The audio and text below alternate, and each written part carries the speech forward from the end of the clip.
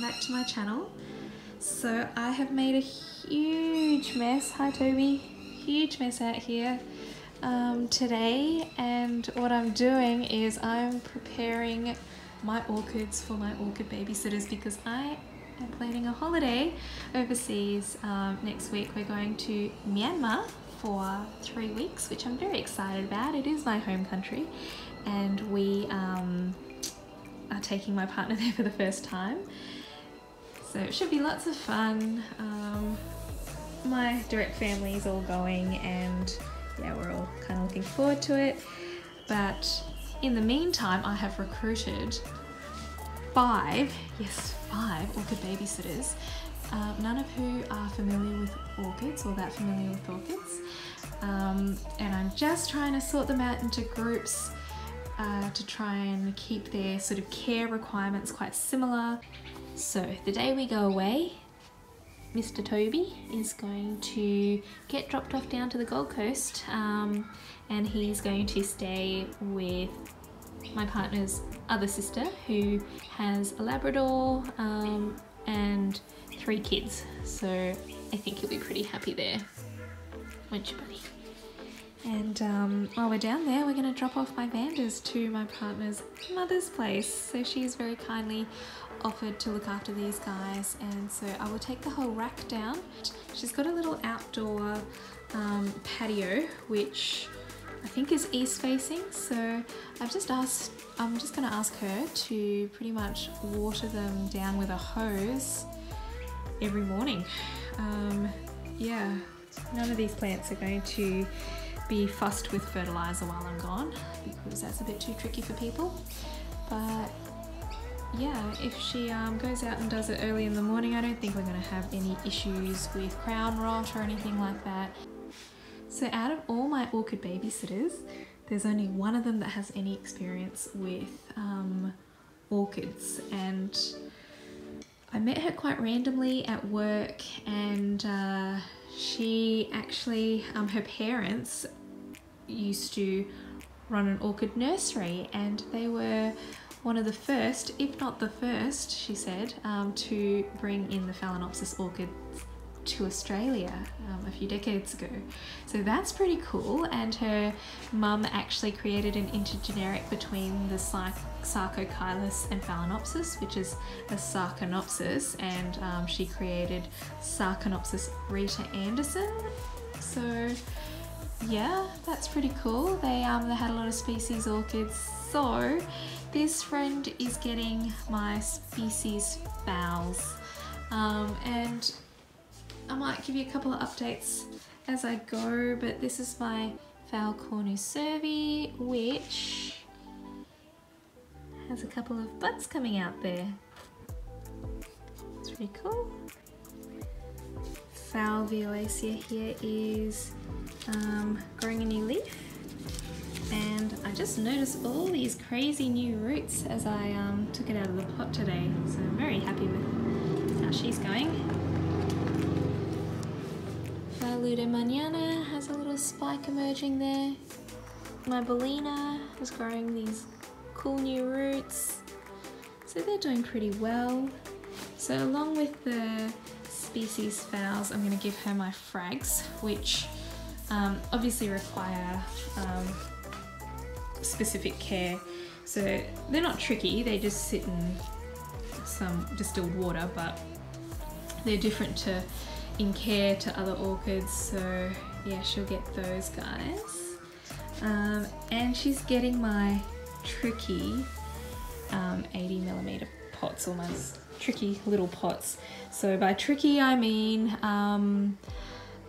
there's some rescues in here, some that need slightly different care, and some that are kind of growing new growths, or they're quite easy to get water in spots you don't want to get water in, like the crown.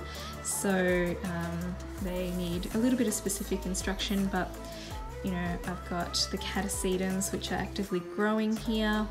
I've got ones like this guy, who is my BC Maikai, which I got a few months ago from eBay, and it was just potted in this coconut husk and all the roots had rotted off, and it fell into 4 pieces in my hand basically. One of them's a single growth, but you can see it's actually doing surprisingly really well. It had 0 roots, keep in mind, and it is pushing out like so many new growths out of every single cane. There's one there, a couple here. You can see that one. There's one there as well. So yeah, it obviously needs a little bit of special treatment, otherwise, because it literally doesn't have any roots. All my friends are actually, I'll show you, I've put together all my flowering phals, and there's a Miltoniopsis and an Oncidium here. There's one back there if you can see.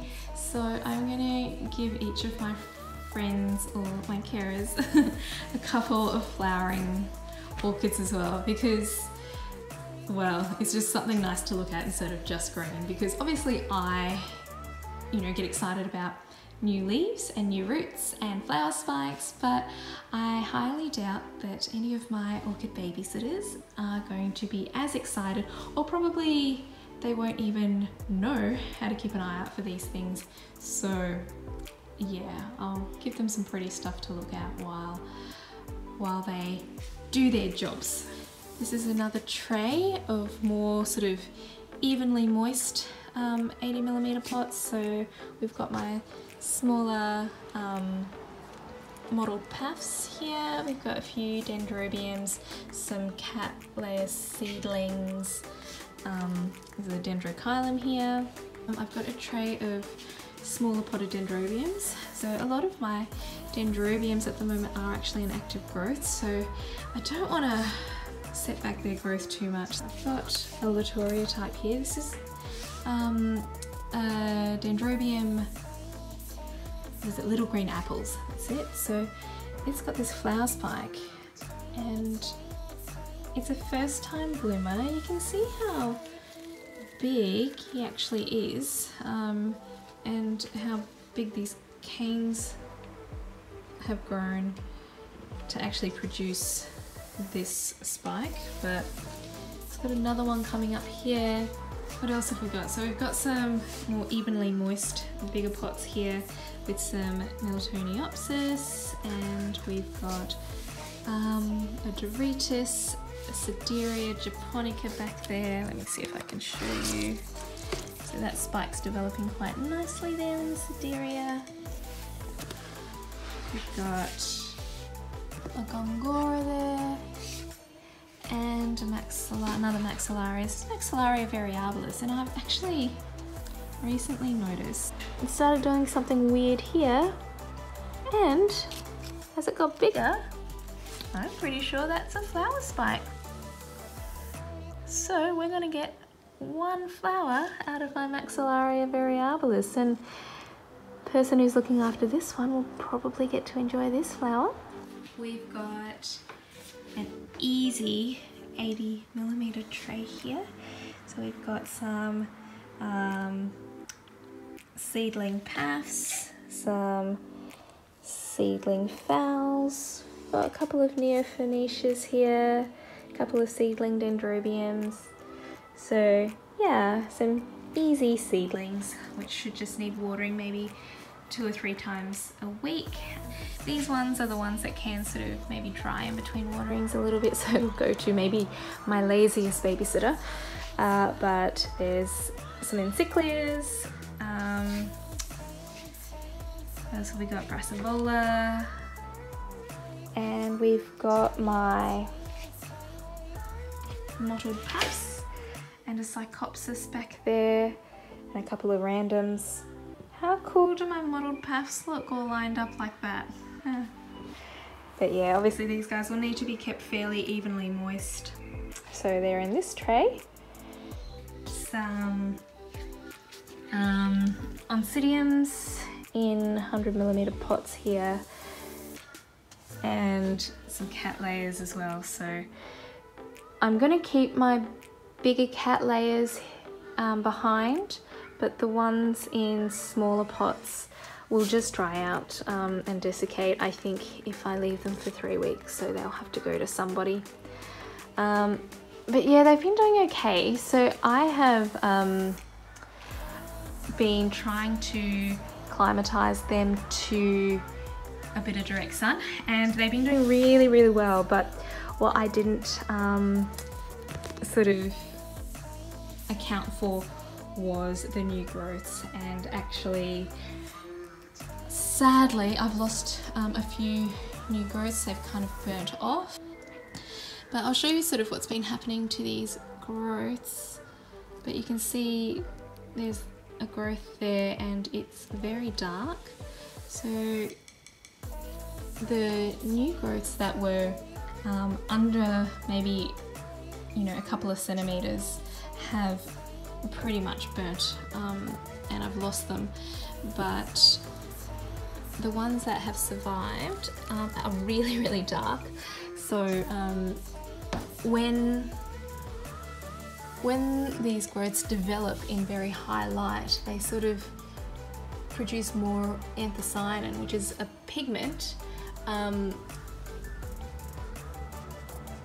which the orchid can produce, but it's particularly helpful for the little new tender growths because it acts as sort of like a bit of a sunscreen, like a protective against UV.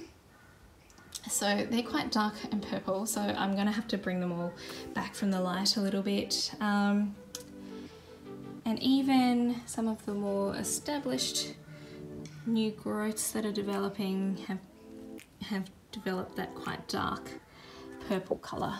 So you can see on this one, the side of that growth has burnt off a little bit, and the new growth on this side, right there, has burnt to a crisp.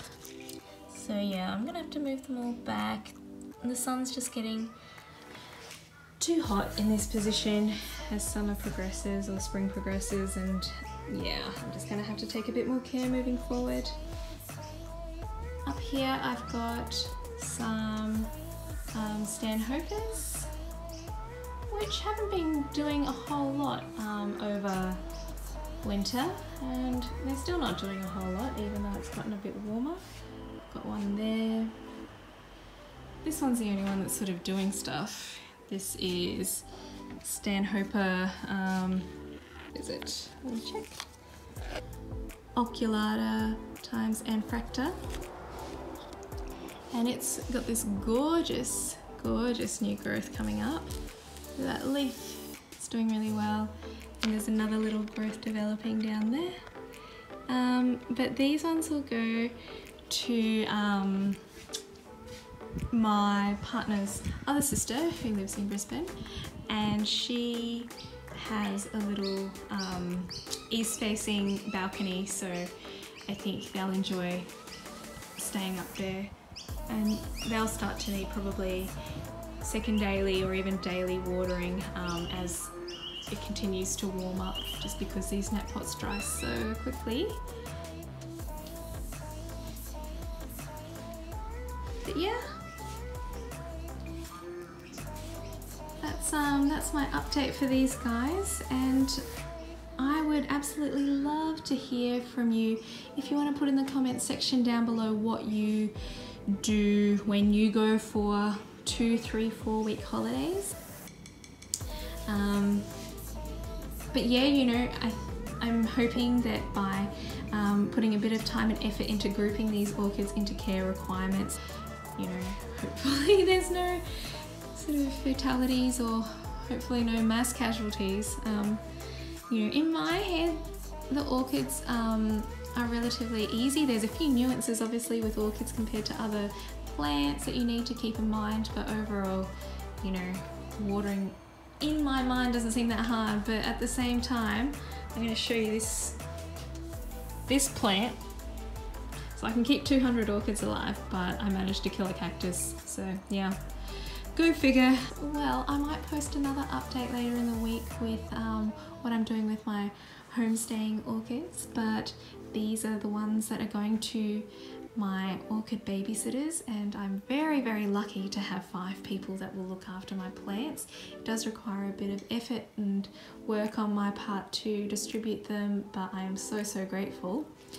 But yeah, give me a thumbs up for this video if you enjoyed it. I would love to hear your comments, as I mentioned, down below, and make sure you subscribe to my channel if you want to see more orchid videos.